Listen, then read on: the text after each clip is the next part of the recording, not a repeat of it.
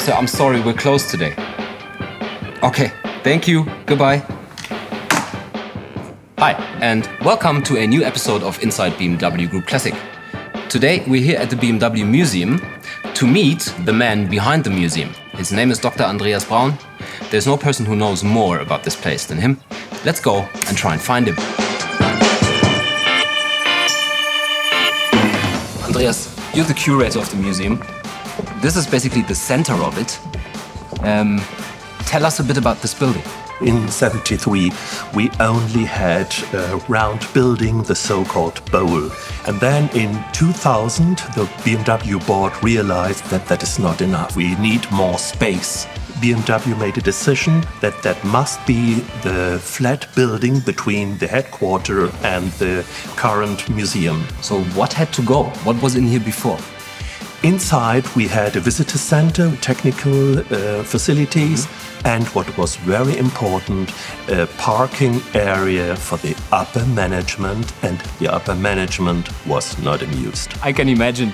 Personal parking spots are a very sensitive topic in every large corporation. In Germany, we have a special institution which protects historical buildings, and they also had an eye on that building, the so-called Denkmalschutz. Okay. And they allowed us only to tear out the 2 levels inside made by concrete. And this was also only possible because of the 2 columns that you can see inside. They are really still original and they support the ceiling and everything. Andreas, this installation is one of my favorites. What's the thought behind all these backplates? Christopher, I'm sorry, I have to correct you. Don't call it installation, it's more than that. It's an artwork, it's a masterpiece. Since the 70s, BMW cars are identified in the back only by numbers and letters. Right. And they tell you everything about the engine. We have every model combined here in that artwork. You guys even took the time to show what colors had the highest take rate. If you look in the very back in the 1970s, there's green, there's orange, there's blue. And if you look today, except from a couple of M models, everything else is blue, gray, silver, anthracite gray. It has really changed. That's a very cool piece of art. This is the 3 Series room, or as we call it, the Dreierraum, which displays all the generations of BMW's 3 Series. Among all these beautiful cars, there's one which is special. You're absolutely right. One person we have to talk about is Max Reisberg. He was a BMW employee and I met him 2 years ago and he told me a wonderful story. Max Reisberg had a family, a wife and 2 children, and every year they wanted to start into a holiday.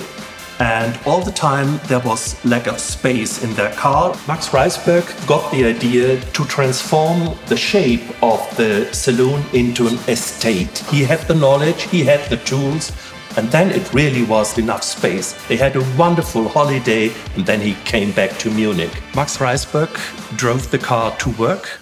The upper management was informed. Even the board conference was interrupted.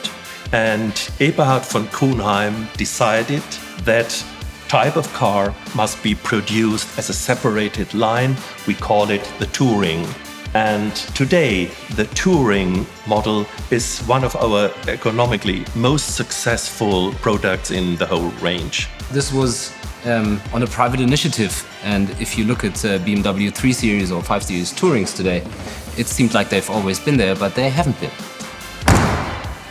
What you see here is the clay model of BMW G20, which is the newest 3 Series. I guess we can agree that Max didn't have that much clay in his garage when he created the E30 Touring.